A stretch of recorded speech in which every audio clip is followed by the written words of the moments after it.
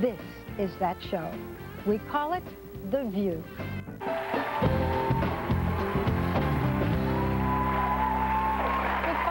Right around the corner, I'm sure many of you are running around trying to find that perfect gift, and just when you thought you'd given Dad one too many ties, Willis Reed, who helped the New York Knicks to two NBA championships, is here to stick his neck out and give us his idea of the perfect Father's Day gift.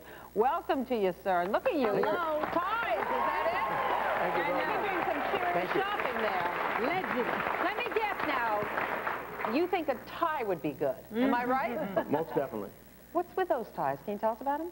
Yes, these ties have been a collection that has been inspired by the fashion industry, and it's because of Jimmy Valvano, who died of cancer and for cancer research. And this is the first time the fashion industry have come together with athletes to design their own ties, with a little help, obviously, from the designers and for cancer research. And for those who don't know, who was Jimmy Valvano? Head coach of North Carolina State.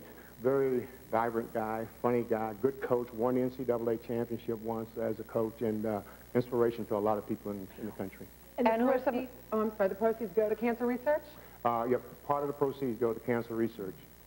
Jimmy died from cancer. And are you wearing the one his logo basically has been, don't give up, don't ever give up. And he wants everyone who is out there that have problems, whether it's cancer or whatever, believe that you can overcome it. What a wonderful thing. What a wonderful thing.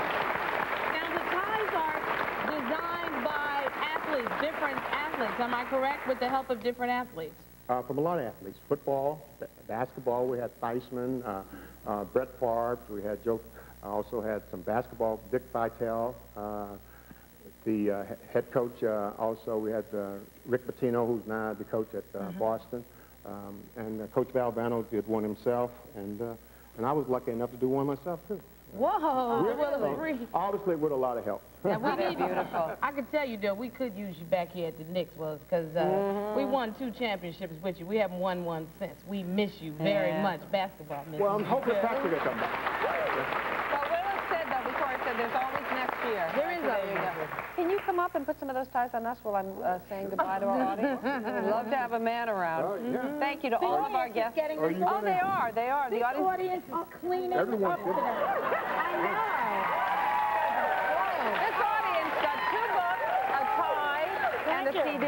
But, you know, one of the audience members did mention to me that my bra was showing through all of this, so I think it's deserved. Your bra showing? It was, and she was nice enough to mention it. One. Thank you. At least I'm wearing one. I love this. I'll put this Actually, on. I think the ladies, you know, when you wear jackets, you can wear these ties. You can wear the hairband, too. Oh, yeah. Thank you to all of our guests. Tomorrow, a View salute to dads with special guest Donny Osmond. I used to be good at this. I'm not that good anymore. One Life to Live's Michael Zaslow, and a performance by one of the sexiest men alive. I can't do this. Babyface. And moms, we haven't forgotten you. Our super soccer mom sweepstakes moves into high gear. A 99 minivan will be pulling into, Honda minivan will be pulling into your driveway sometime soon. Have a great day, everyone. You look ridiculous. Why? That's cute. Minnie Mouse. Take a little time to enjoy the view. You know what? Take some time to enjoy the view.